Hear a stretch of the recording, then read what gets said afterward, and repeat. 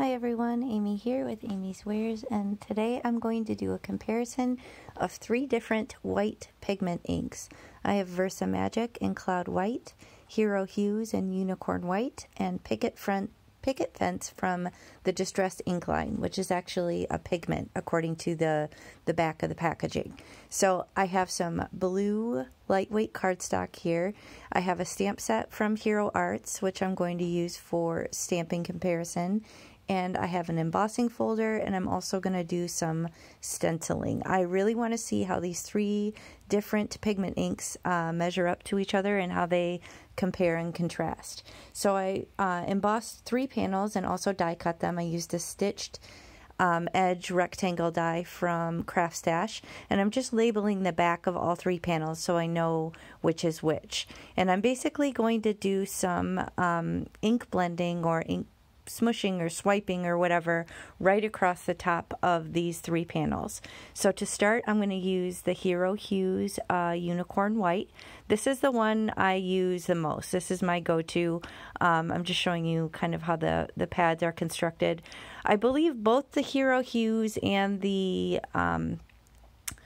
Versa Fine or whatever it is one are both, they appear to be like a foam kind of, whereas the Picket Fence seems more like a felt, more like the traditional sort of pad. So this one, to be fair, is probably the most dry out of the 3. However, I don't think it's very dry. I just think it's maybe a little bit more dry Versa Magic. I just feel like, not that it's been used as much, because it's actually been used a lot less than the Hero Arts. However, I think maybe it just kind of air dried a little bit over time. So I'm just doing the same thing, just carefully trying to stay on the raised edges of the embossing. See here, you can see it's more like a felt.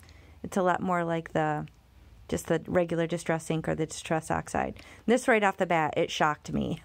And I think this is maybe the texture of the felt. It was really, I don't know, you could just really see the lines. However, I was shocked at how bright white it is right off the bat. So this is a huge difference right here. You could see the middle option is much more subdued. The Distress ink is way more white, and the Hero Hues just kind of, I don't know, you could see I made some mistakes, but I felt like the Hero Hues went on, well, I don't know, I preferred it. This one went on the easiest and didn't make any mistakes, but it wasn't as dramatic. So again, it's preference here. So if you're going to do this technique, the Versa Magic was the neatest but the lightest. The Distress ink was the brightest but the hardest to work with in this technique. And the Hero Hues was just kind of in the middle. So I would say with that, I should have probably tried it with like a foam pad or like a blending foam and handle to see if I could have gotten a different result. So maybe I'll do that in the future, but just that little cursory glance, that was kind of my observations. Now these 3, I kind of have them positioned wonky, but I wanted to do kind of a detailed sentiment as well as a detailed stamp. And I felt like this Hero Arts stamp set provided both of that, because it's a really detailed stamp and a really kind of small, fiddly sentiment. So I'm just kind of positioning this and cleaning off the stamp and moving on to the next one. So I'm going to do the second stamping and then move it up. I'm stamping 2 times for each comparison. Actually, maybe more than 2 times. I'm stamping multiple times until I get even coverage, basically.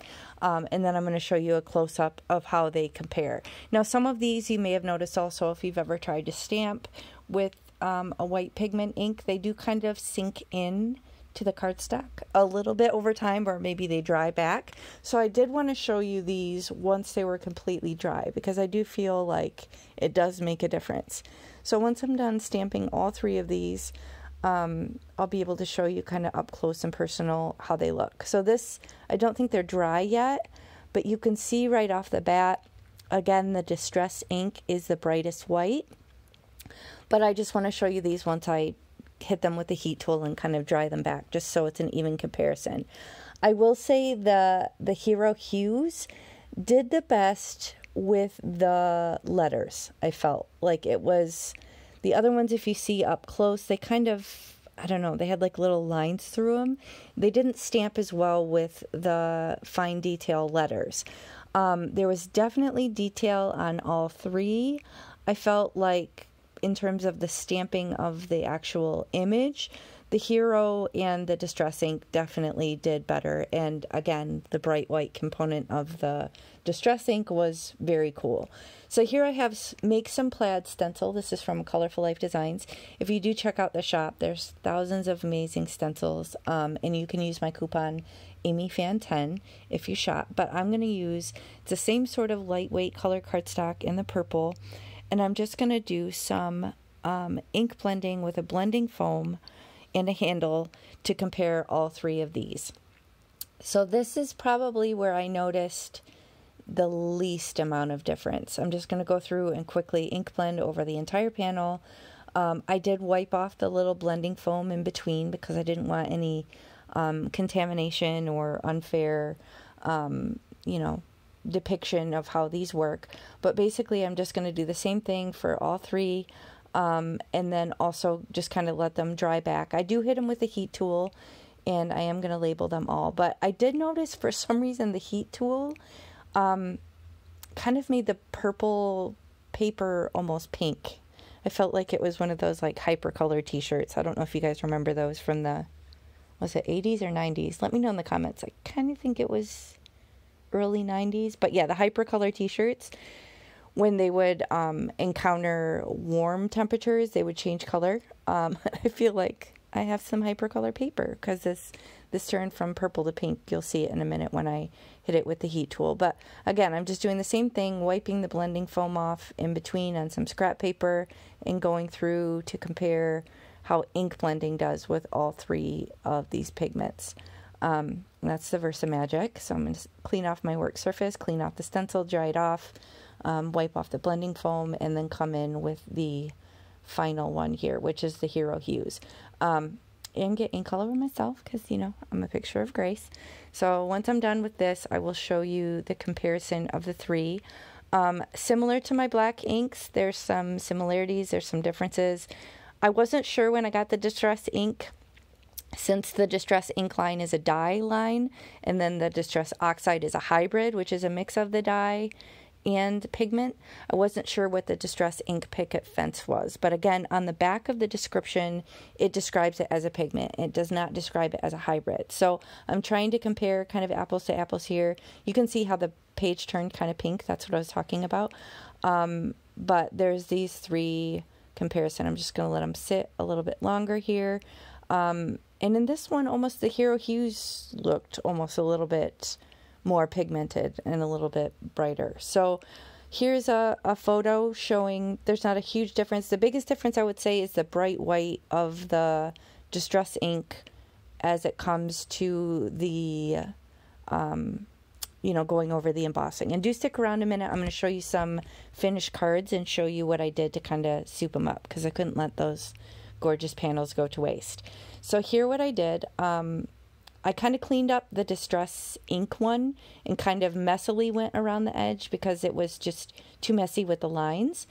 But what I did, in addition to using these simple strips from Tailored Expressions, is I used a copper Delicata ink here in a blending foam and went over top of the white.